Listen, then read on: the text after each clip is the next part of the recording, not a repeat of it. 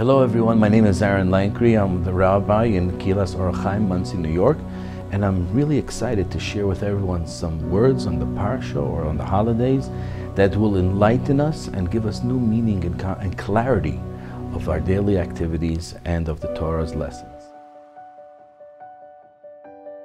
Parashat Ve'et Hanan. Very challenging parasha because Moshe Rabbeinu spills his heart out. 515 prayers to Hashem. Please, I want to go into the land of Israel. I want to be part of the Jewish people for all eternity. I don't want to be stuck in the desert. Okay, I made a mistake, but I'm begging you, I'm pleading with you, I'm praying to you. And how many prayers did he put in? Chazal tell us the letters of Ve'et Hanan equate to the number of 515. And Moshe Rabbeinu consecutively put in 515 prayers to express to Hashem, please let me in. And Hashem responds in a very, very interesting manner. Rav lecha, it's enough! It's enough! Al tosif daber elai od badavar. Don't talk to me about this. Well, why can't I talk about you about God? I'm praying. And what happens next? Go upon them onto the peak of the mountain and look in the north, south, east, and west, and you'll see with your eyes that you won't go over this boundary, the Jordan. You gotta stay here. You know, I find that very fascinating because somebody really wants something that's dear to them. They want to buy a sports car, for example. And they have the money, but let's say their father doesn't let them have it. You can't have that car. I don't want you to have the sports car. But Dad, please, I'm buying with my own money, please.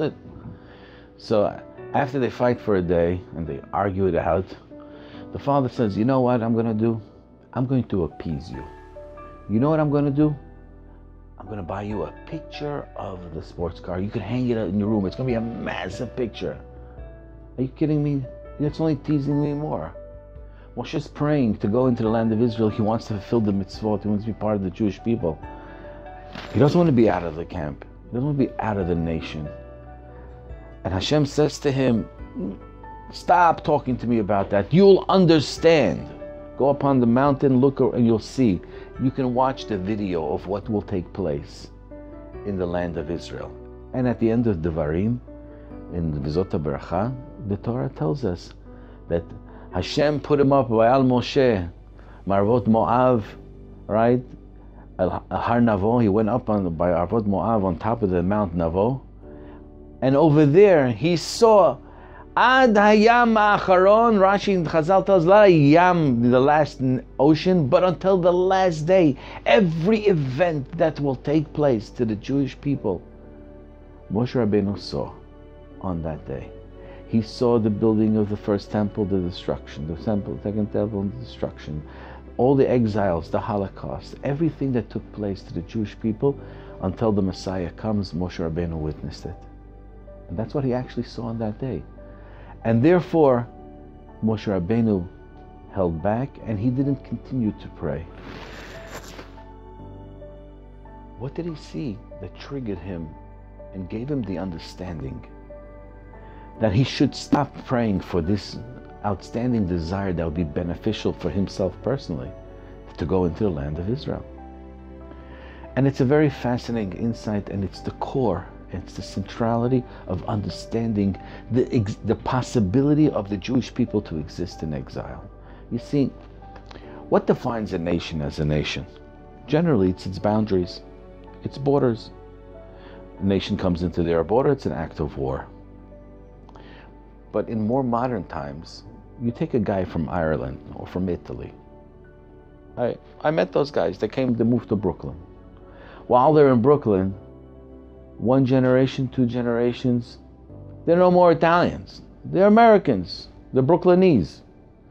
They may have pasta on Wednesday, but that doesn't make that. They consider themselves Americans. And if they have to go to war in World War II, they'll fight Mussolini. Who's Mussolini? I'm American. How long were you American? You were American for 40 years. How long was your ancestors Italian? 500 years. So what makes you American? Once a person leaves his country, becomes part of another country, they adapt to the realities of that country and they become loyal to that country. How many Mexicans, how many Africanos, how many Haitians have moved to America? And they're Americans today, right? They may have traditions, but the second and third generation, it's gone. What defines nationality and commitment to that nationality, that so much of our army today is built upon all types of immigrants from other nations, is because they've adapted to the reality that they're part of America. Jews are also part of America. We were also thrown out throughout the diaspora. But what defines us as a Jew? It's not the land of Israel. It's the Torah. And it had to be that way. Because see, what happens is, if you take a Jew and you throw him out of Israel, if the land is what defined him as his individuality and his nationality, then now that he's out of his land and he's in Babylonia, or he's in Persia, or he's any other part of the world, he should become that individual. I'm Persian, leave me alone. I'm Roman, leave me alone. I'm Greece. But what defines us as our nationality is the Torah, this little portable thing that we carry it with us. Bayom hazeh niyetem la'am, you became a nation upon this day. That was by Matan Torah. Where was Matan Torah taking place? In the desert. As a result of that, our nationality and our recognition of being who we are is not bound to land, it's portable. Moshe Rabbeinu understood that if he would go into the land of Israel, then the definition of the Jewish people would be, we're part of the land of Israel. And if we have to go into exile tomorrow, we lose our identity. Hashem says, Rav Lacha, that's enough for you. Alei Rosh HaPisgah, go up upon the mountain and see with your own eyes, the nation of Israel is going to go into exile. And they need to adapt to the reality that their national identity is not subject to land. Otherwise, we would have been lost throughout all the exiles. Our national identity is defined by Torah, and it's portable. It comes with us. And therefore, Moshe Rabbeinu understood that it's time for him to succeed and pass over the leadership to Yeshua and to step down. And you find something very fascinating. The next mitzvah right after this event that takes place is the mitzvah or the Isur called Bal Tosif. The mitzvah of don't do mitzvot that are not prescribed to us. If you have tzitzit of 4 corners, don't add a 5th corner. Because whenever you add on something, you're really destroying.